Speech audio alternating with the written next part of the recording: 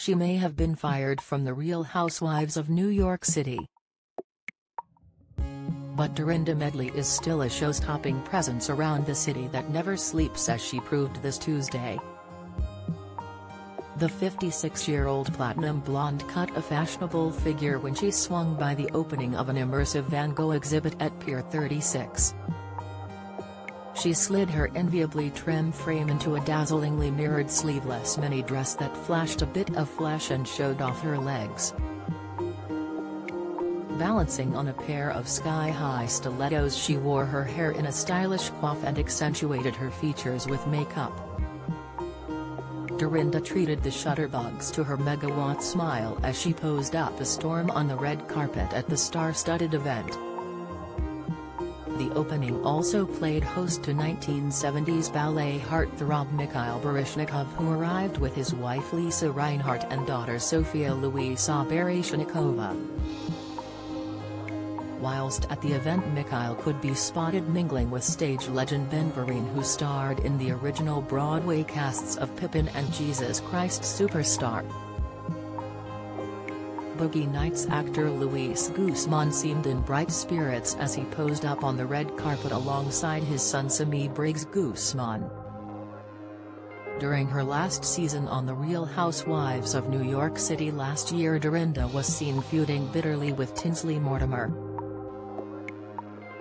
One outbreak of tension between Dorinda and Tinsley came when the former made a joke about the latter's difficulties conceiving. Dorinda made a joke that Tinsley could use a turkey baster to become pregnant, a quip that Tinsley denounced as vile. On the latest series finale episode, Dorinda raged that Tinsley had ruined this show and accused her of breach of contract. A source alleged to The Sun last autumn that it was this particular outburst that caused Dorinda to lose her job. Bravo hates nothing more than when cast members break the fourth wall. The second Dorinda did that, she basically put in her resignation, said the insider. Producers hate when they bring the show into the plot. Sure, Dorinda isn't the nicest drunk, but she tells it like it is.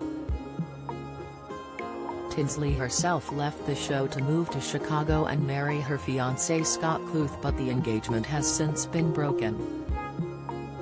Former New York housewife Bethany Frankel, who has become a successful businesswoman with her Skinny Girl brand, also shed some light on Dorinda's firing.